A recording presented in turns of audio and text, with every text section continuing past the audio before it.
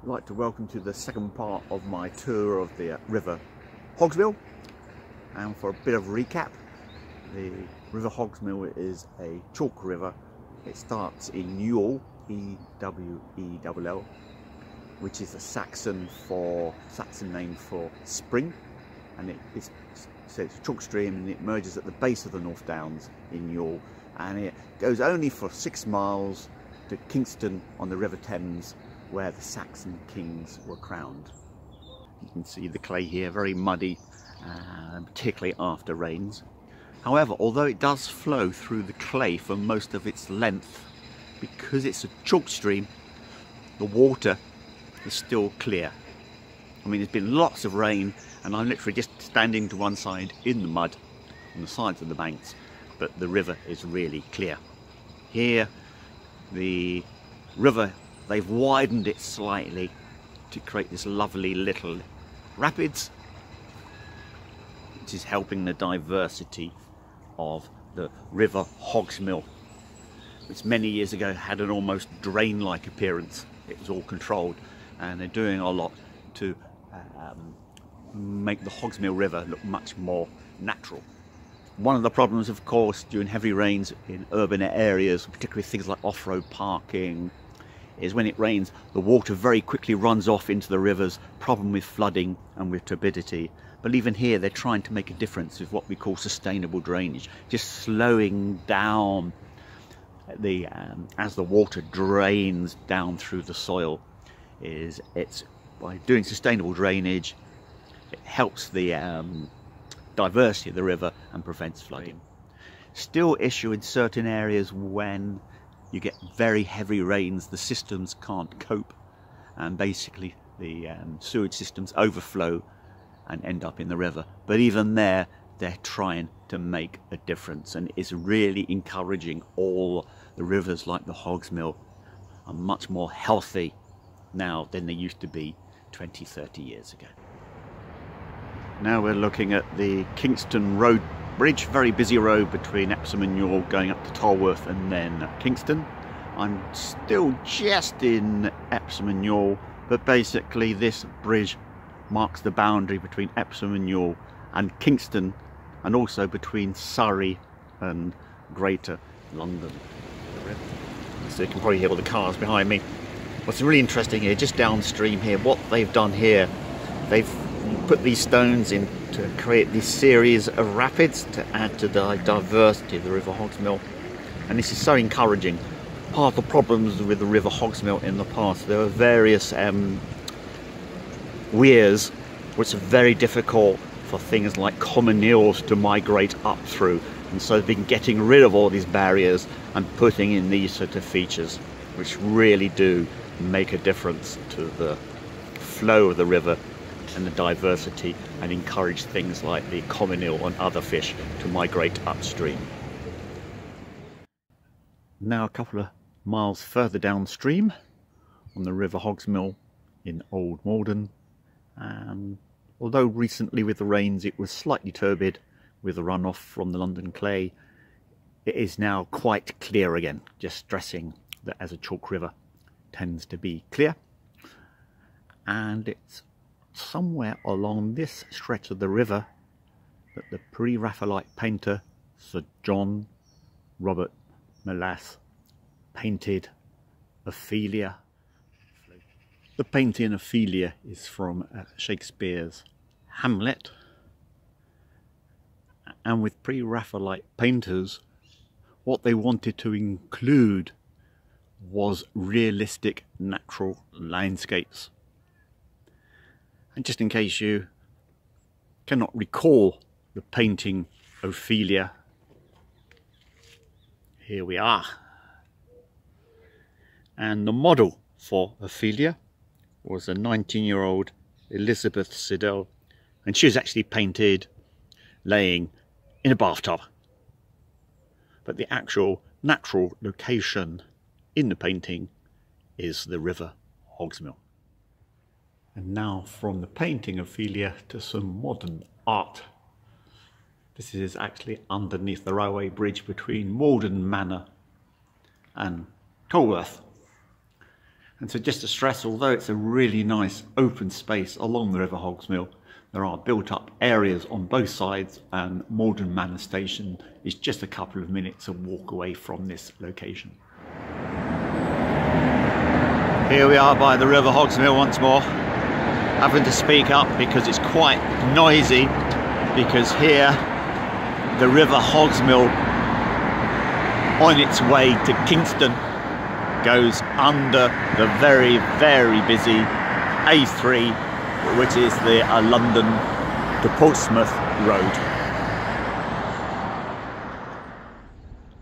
I'm now on the lower part of the Hogsmill River at Elmbridge Meadow, and we're looking at a side tributary here from the Berrylands Nature Reserve. And as I've been mentioning a number of times during my presentation, they've been trying to make the Hogsmill and the tributaries more natural and more diverse over the last few years. And the other thing they're planning to do is to reintroduce the water vole. Now, if you're familiar with Wind in the Willows and Ratty is not a rat, he's a water vole. And they've really suffered from habitat destruction, tidying up the rivers and introduction of mink. But what they're going to do here very soon is reintroduce the water vole. Lovely view of the River Hogsmill at Elmbridge Meadows with the reflection of the willows. What you can see here, some shallows and some islands of vegetation to create an eddy to give the river a more natural flow. And the lower Hogsmill is quite a good place to look out for kingfishers, grey heron and also little egret. Little egret's a recent arrival in the UK, used to be a vagrant or just an annual visitor.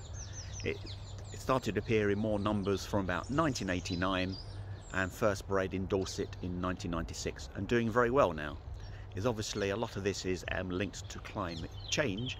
However, it's also linked to the recovery from the persecution of egrets and birds during the Victorian era, when feathers and bird plumes were very popular for hats, and stopping this trade was a very good early example of girl power.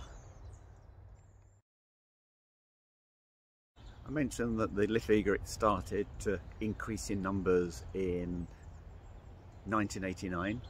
Well, 100 years before that, in 1889, a lady called Emily Williamson set up the Society for the Protection of Birds to basically campaign against the barbaric trade in the plumes and feathers of birds, particularly things like the little egret.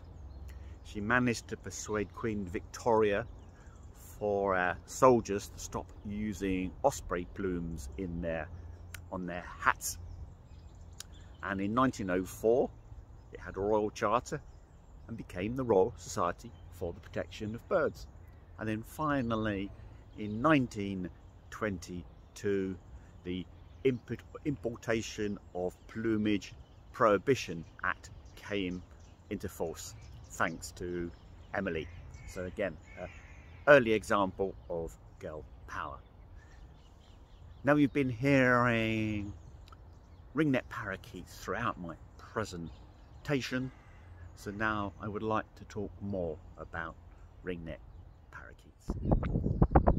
I'm now back on the upper part of the River Hogsmill, very close to where I live, and in this lovely wintry landscape you can see some crack willows.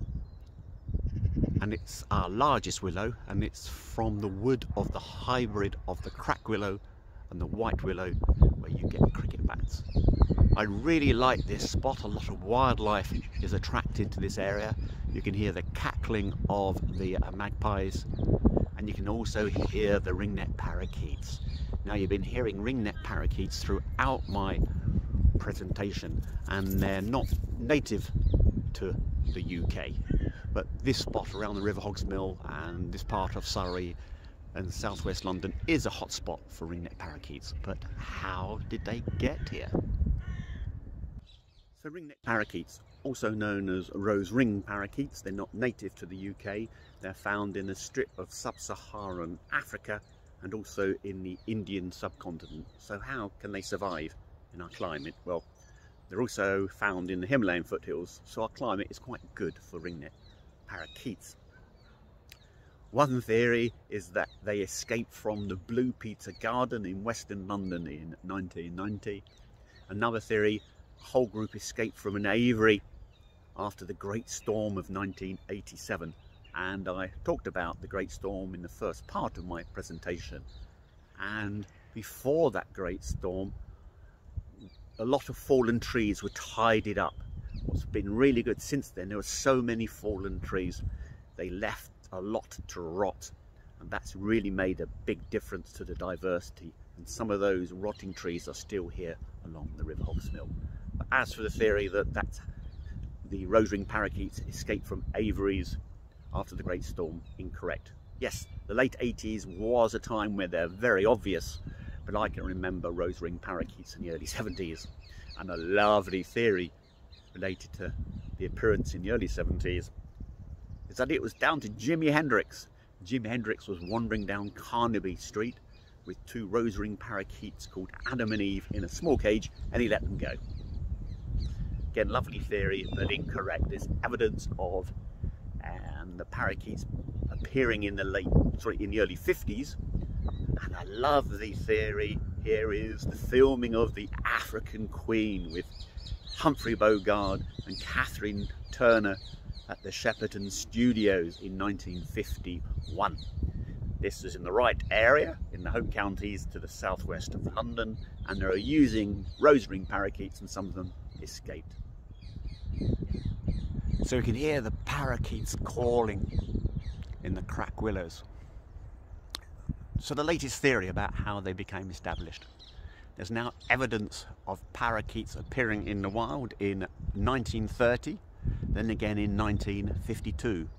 And this was linked to parrot fever. There's huge concerns about psittacosis. So pet owners just released the parakeets into the wild, a sort of deliberate release rather than accidental release. Probably after the 1930 release they didn't survive, but after the 1952 release they gradually increased. Climate change may have played a role, but my guess is with the 1952 release, as they gradually increased, you also had more and more people feeding parakeets in their gardens. And it's this part of southwest London and Surrey is their hotspot. Bushy Park, Hampton Court Park, around Kingston. In fact, it's also known as the Kingston parakeet. But perhaps it's here on the river Hogsmill with the habitat and the nearby suburbs that they first became really established. So you've been hearing the call of the parakeets. What I'd like to do now is give you a close-up view of some of them. Here we have a couple of parakeets that appear to be checking out a nest hole.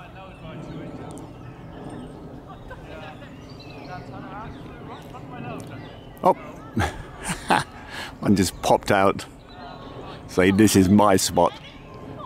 Obviously the wrong time of the year for them to be breeding, but they may be just checking out potential nesting sites. I have a small group of parakeets here. A couple of them checking out nesting holes or interacting. But what I would like to do is take you to a parakeet roost. Now about 30 minutes after sunset, I'm at the parakeet roost on Capel Mill Road in Kingston next to the River Hogsmill. They're still coming in, but there's huge numbers here. First of all, how many parakeets are there in the UK? One estimation was 8,300 pairs, but that's out of date.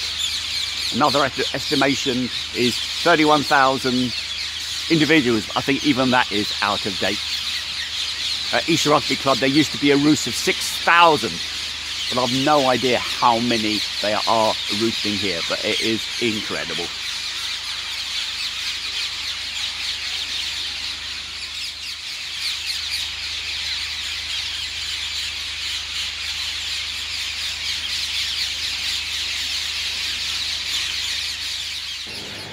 Here I'm back at the parakeet roost. A couple of days later, this is mid-afternoon, so they haven't arrived yet. I tried to find out how many roost here. They haven't done a count yet, but talked to someone about the Esher roost I mentioned. Apparently, they haven't removed some of the trees now, but at its peak, it had 25,000 parakeets. So the roost was next to the River Hogsmill. And we're off Villiers Road, and this is the post office depot. What's very interesting, these buildings here were part of Hawk Aircraft. This was the HQ of Hawk Aircraft from 1920, and they went on to build the Hurricane and the Spitfire, which made such a difference in the Second World War. After the Second World War, or around that time, they became Hawker Siddeley, and they went on to construct the first commercial jet airliner, the Comet, also the Trident and the Nimrod. And now I want to talk about history a bit further back in time. I'm now in Kingston, very close to where the River Hogsmill comes out in the River Thames. And this lovely old bridge, I've walked across it many times and looked down to see if I could see any fish like chub resting in the river. There's a bit too much flow today, but when there's less flow, there's a lovely little slack area here where the chub collect. What I never realised walking across this bridge so many times, Clapham Bridge was built around 1175, which makes it one of the oldest standing bridges in England.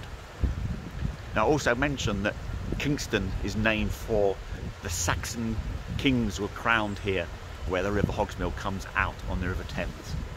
And they were crowned at the Coronation Stone.